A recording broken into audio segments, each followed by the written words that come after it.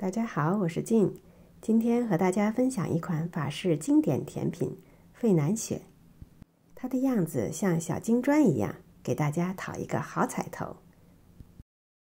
首先处理一下烤盘，把黄油提前软化，用刷子涂在烤盘内。黄油可以涂得多一些，厚一点，这样烘烤过后的蛋糕才会更焦香。涂好后放入冰箱冷藏。2个鸡蛋分离蛋黄和蛋清，配方只需要蛋清的部分，蛋清一共60克。需要注意的是，鸡蛋要用常温的比较好。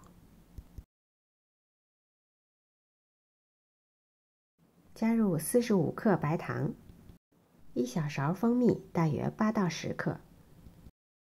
用打蛋器搅拌均匀，不需要打发蛋清，只需要搅拌至砂糖融化即可。另取一个小碗，把25克低筋面粉和25克杏仁粉过筛。加入杏仁粉，可以增加蛋糕的香味和酥脆度。过筛后，把低粉和杏仁粉混合均匀，然后加入到蛋白的混合液中，用手动打蛋器充分的搅拌混合，直至顺滑的状态。然后来制作焦化的黄油。小锅中加入60克无盐的黄油，中火进行加热，让黄油慢慢的融化。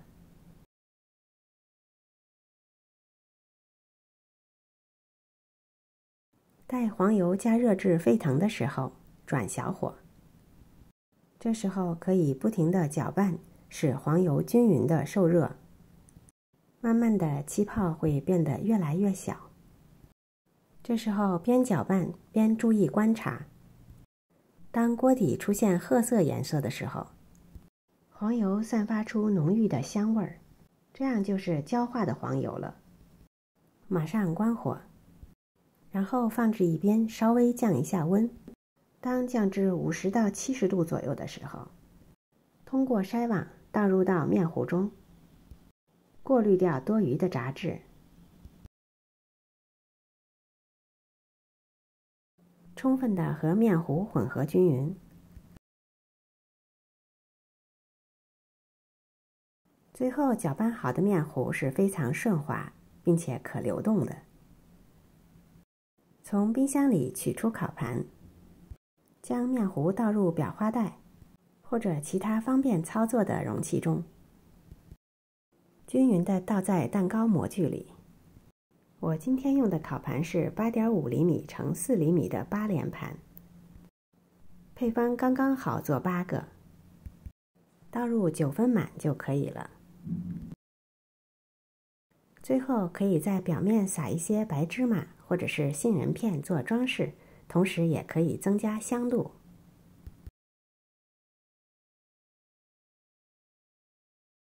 做好后就可以烤了，烤箱要提前预热好。烤盘放入中层，190度烤12分钟，烤至蛋糕的边缘出现焦褐色就可以出炉了。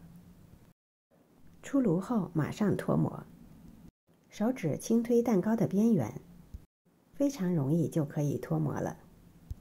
脱模的蛋糕放至架子上降温，防止蛋糕水汽不能蒸发而影响蛋糕表面的脆度。刚出炉的蛋糕表面，尤其是四周是焦香酥脆的，但是内心是柔软 Q 弹的，尝过就会念念不忘。外形像金砖一样，享用它也象征着美好的寓意。金砖小蛋糕送给你，讨个好彩头。今天的视频就到这里了，感谢您的收看。如果喜欢我的视频，别忘了点赞、分享和订阅我的频道哦。我是jin，我们下次再见。